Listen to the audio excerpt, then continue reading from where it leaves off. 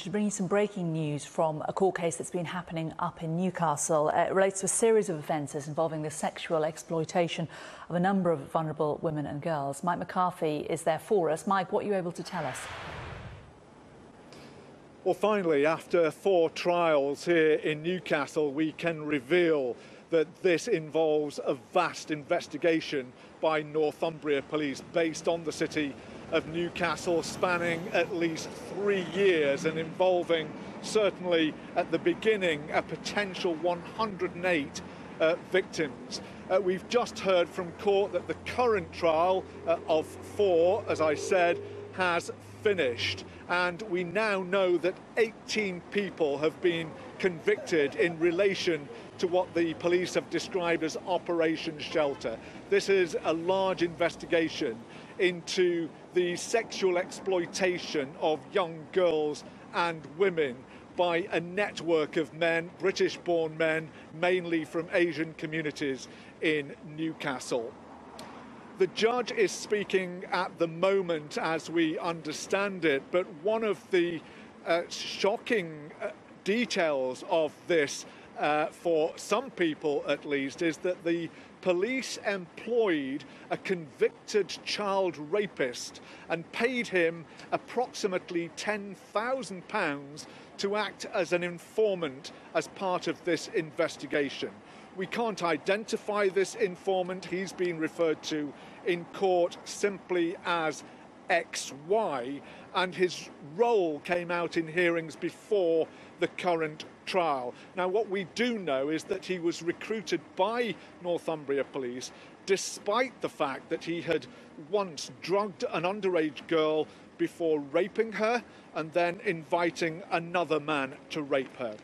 We should say that at this previous hearing, the judge involved, Penny Morland, said there is no evidence currently to suggest that Northumbria Police or any other police officer acted in bad faith. But we're getting reaction as we speak, and we've had a statement from the NSPCC. This is from the lead expert on child sex abuse, John Brown, and it's fairly long, but I think it's fair to say that it is highly critical of the police. It begins, "We are appalled to learn that police paid a child rapist and planted him in the midst of vulnerable young girls. You just couldn't make it up. It beggars belief that it would ever have been considered, let alone approved. And serious questions must be asked about the force's approach to child sexual exploitation operations." It goes on to say, however good the force's intentions, their misguided actions run entirely counter to all current child protection procedures and what we know about sex offenders, and could have compromised this investigation. So very strong words indeed from the NSPCC.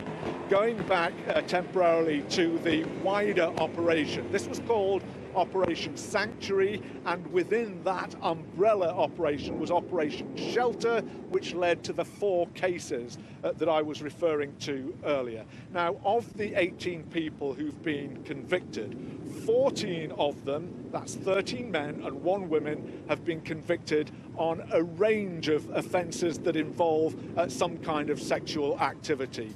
Many of them were charged, for example, with conspiracy to incite prostitution. We're just sort of waiting to hear what words there were, if any, from the judge in this case.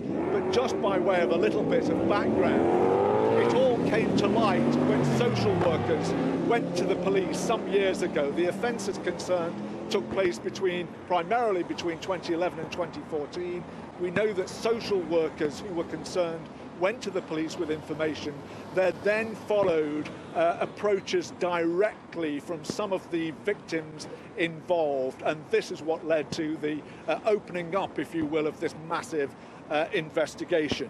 Now, what the police discovered is that there were a network of men, and they discovered this network by looking at telephone data primarily. Once they uncovered evidence, they found links between their addresses and that kind of thing. They found a network of men who were luring young girls and young women into what they described as sessions, which were basically sex parties. How did they lure them? Well, basically in similar ways to cases that we've heard in the past, by grooming them, by making them think that they had a special relationship with a particular man, by offering them free alcohol and drugs. This led to some of the victims being afraid to go to the police because they were already drug addicts and they were being offered drugs for free and they didn't want to go and admit that to the police. One of the drugs was MCAT, or methadone, as it's known, other people call it drone. This was just one of the methods used by some of the individuals involved to lure these young, vulnerable victims into these sex parties. It is very similar to some other cases that we've heard, but one striking feature of this particular investigation is the very controversial use of this known sex offender, this child rapist, who was employed and given close to £10,000. This is something that the police haven't responded to yet. They've confirmed that this did take place, but we're waiting to hear what they say about that, and we're expecting a press conference from the Chief Constable of Northumbria Police later this afternoon. And Mike, what of the victims? 108 of them. Did many of them speak to the court?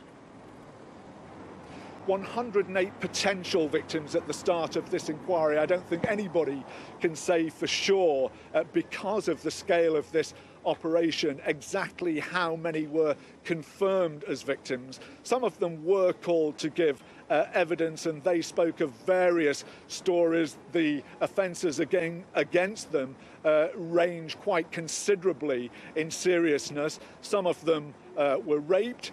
Some of them, as I say, were offered drugs when they were already addicted to drugs. Some of them were intimidated. Some of them were abused and made to feel, as I say, that they had some kind of special connection with some of the large number of men who were running these networks. I have to say that the individuals concerned, those who were convicted, again faced a range of offences over the course of these 4 trials.